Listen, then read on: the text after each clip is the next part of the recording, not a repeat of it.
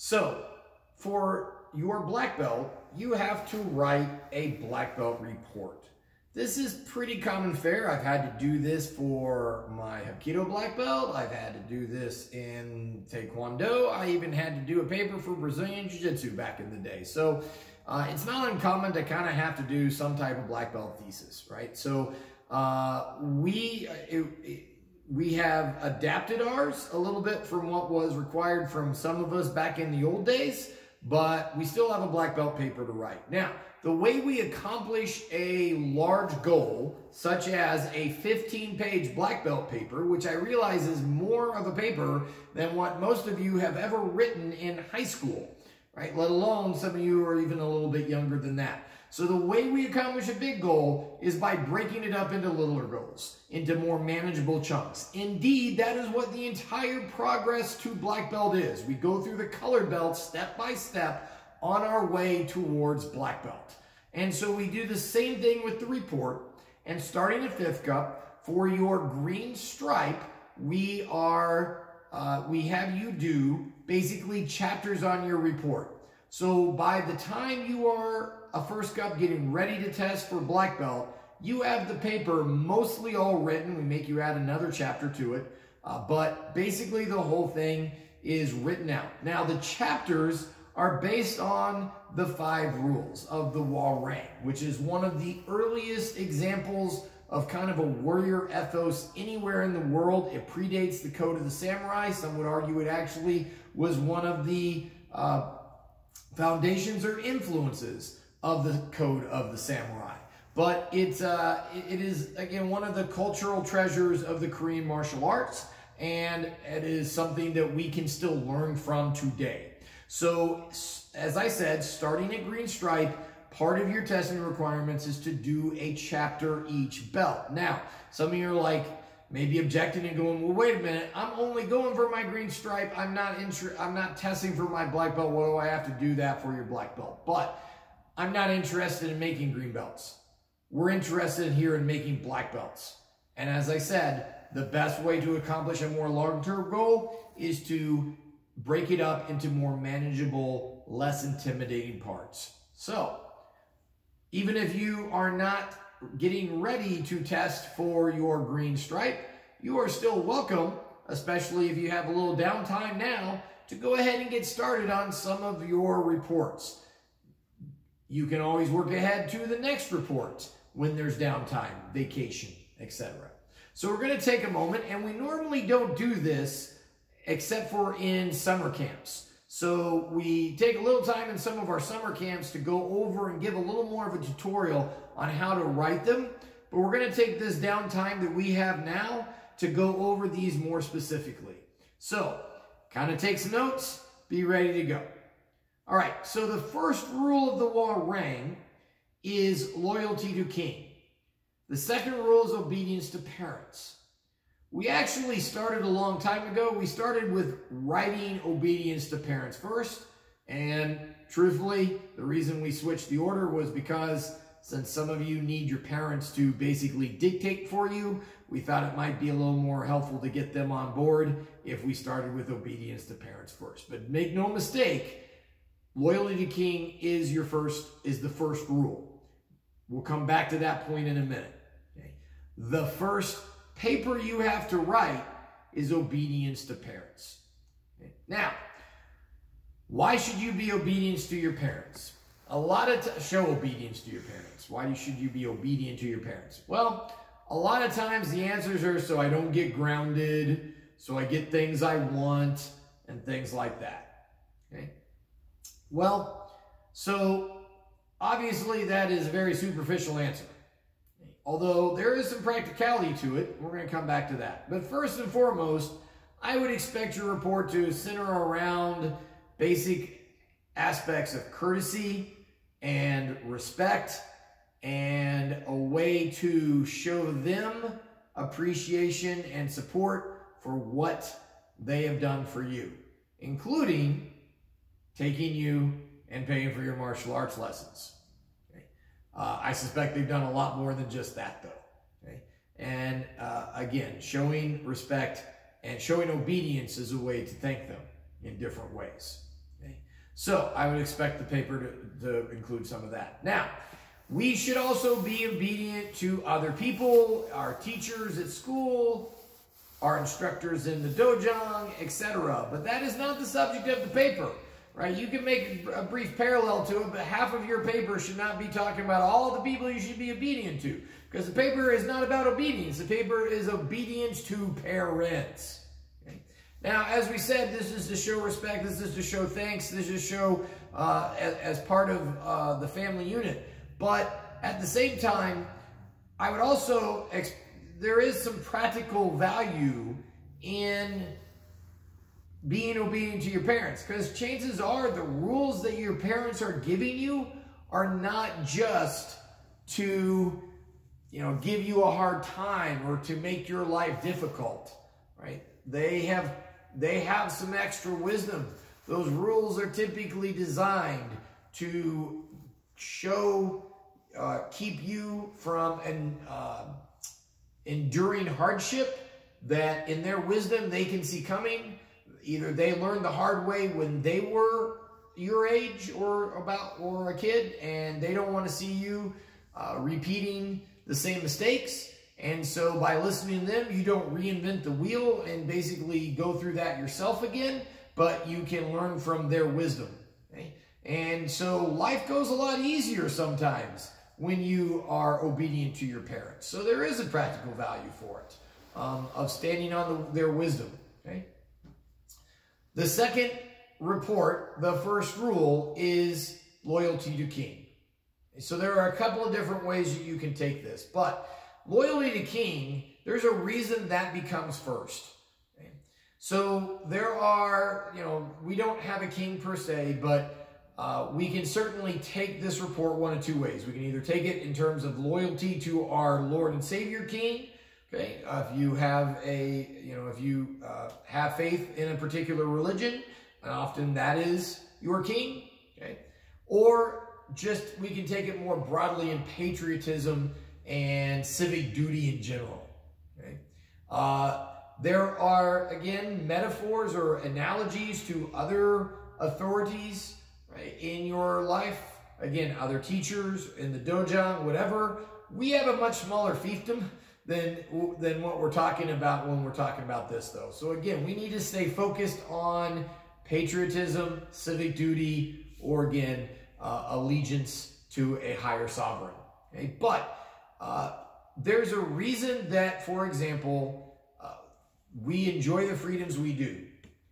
And that is because certain heroes, the military, presently and in the past, were willing to put their country ahead of their own family needs, and were willing to be deployed, be away from family, friends, loved ones, and maybe even a greater sacrifice for the sake of the country. Someone has to go beyond just the family union. Loyalty to king comes first, because if we don't, then our way of life, the country as we know it, and then is in jeopardy, and then that jeopardizes not only our family, but lots of people's family. In the tribe, the whole tribe suffers. Okay? So there's a reason that comes first. Okay? And we need to keep that in mind in terms of loyalty to king. But again, loyalty for a lot of us is not that type of sacrifice yet, especially if we're a kid. But how can we, again, show patriotism? What are our civic duties? How do we show respect for and loyalty to the king in other ways? And sadly, some even adults today are not doing a great job of exemplifying or modeling some of that behavior that should come with that concept. The third rule and your third report that you will have going as a testing for Brown is honor to friends. Okay. Sorry, testing for, I totally lied to you, testing for your purple stripe, okay, is honor to friends. Okay. And so, why should we be honorable to our friends? What does honor look like? What type of behavior is that? What is expected of us as being a friend? okay? And the important thing I want to impress upon you here is a lot of times, you know, and yes, there is something to be said about being a good friend, that then you're probably going to have people who want to be your friend more and everything else, right? But just because other people are not a good friend to you doesn't mean that you can't be a good friend to them. Honor is more of an individual, is more of a personal thing. And we can have that to people regardless of how we are treated, right? It is not a contractual relationship. Okay? Honor to friends isn't, you know, I'm going to be nice to, you know, or I'm going to be nice to this person so maybe I get something out of it down the road, right? I'm going to, you know, I'm going to be nice to this guy at lunch and share my lunch with him or my dessert with him so that he can help me in my homework later on. Yes, friends do things for each other, right? That's what friendship is about. Okay? But it's not just a contractual transaction, tit for tat, quid pro quo type thing. Okay? It is, you know, again, it is about how you approach friendship regardless of how or what people do to you. The next rule is never retreat in battle. Now, battle today, for most of us, isn't probably physical battle. It is more about obstacles in life. Okay. I would hope that this one, you could even use plenty of examples from martial arts about how you've learned that lesson. Okay.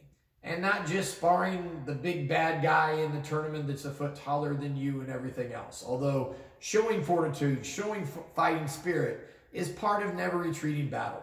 But again, never retreating in battle. Battle refers to obstacles in life, right? And we have lots of maxims besides just that one for dealing with that. Chong Shin, indomitable spirit. Fall down 7 times, get up 8. All, you know, the drop hollows a stone, not by its force, but by its frequency.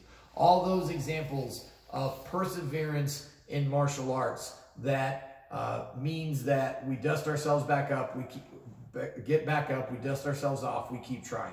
Now, it doesn't say, notice it doesn't say win all the battles. It just says don't run from them. So, failure is okay, right? Failure is sometimes part of the process. Not giving up, not retreating, that is the bigger lesson, right? It's not failing, it's not getting back up is the problem. Okay? It's quitting is the problem. Okay? So again, having a healthy perspective on goal setting and being able to take failure in stride is part of never retreating in battle. The last rule is the one that sometimes students have the hardest time translating to modern day life, and that is never retreat in battle. Totally lied to you there. Make a sensible kill. Okay? What does make a sensible kill mean? Well, basically, more broadly speaking, it is talking about having an appropriate level of response or a sense of justice. Now, if you're a hunter and you want to talk about, you know, other ways of, you know, being responsible with life and things like that, well, okay, you know, that there's other ways to take that rule beyond just the battlefield or whatever from previous, you know, again, moral code, warrior codes. But how is it applied today for most of us, again, is much more of a just sense of justice, being more appropriate or measured in our responses to the certain situation. Now, that might be physical, right, in terms of appropriate level of force, in terms of self-defense. That's certainly something we have to take into account. We are both morally and legally obligated to do just the amount of damage in order to protect ourselves and not punish the aggressor by going beyond that. Okay? And so we have to have a concept of that, but it goes beyond just physical altercations, right? If someone calls you a name, what is the appropriate response? If someone is bullying you, what is the proper response, right? Yes, you might have to stand up for yourself, but there's overkill. We can go, if we're in a bad mood and, someone does something that, ticks us off, right? Sometimes our reactions, our emotional reactions can go overboard. That is not being sensible or justifiable in our use of force. I'm guilty of that myself sometimes. We all are. Okay? But being able to better understand how to make a sensible kill. Okay? And then your last part of the report is dealing with rules and expectations, or roles, expectations of being a black belt. But we'll talk more about that when you're getting ready for your black belt. In the meantime, as you're going through the ranks, or as I said, even if you're a little bit, if you're not quite to the reports yet, but you want to get a head start, these are some things to think about as far as starting your outline, starting your writing process. Mom and dad, if your kid is a little younger, by all means, give them prompts to help them understand some of this a little bit. That's certainly okay. We don't expect them to be able to come up with that, but on obedience to parents. And I had to do this with my kids too, right? So, on obedience to parents. Can you think of an example of when you didn't listen to mom and dad and it turned out to bite you, right? Make them think about the time that you told them not to, play with that toy or it's going to break, and because they were in the wrong part of the house or something like that, or something happened, or you told them to slow down on their bike and they didn't and they crashed, or whatever it was, right? So you can certainly prompt some answers from them and kind of dictate and flow the decision or whatever else, okay, as you go through it. Again, if you're a person of faith, there's lots of examples in the Bible. You can tie in Bible stories. I don't want to read the entire chapter in the Bible. I've probably read that myself, so you can make allusions to it or whatever, but it gives you a chance to tie that in with the kids as well. Okay, so some guidelines, some tips on how to write the papers, and in this downtime, now's maybe a chance to get some of that banged out as well. Good luck.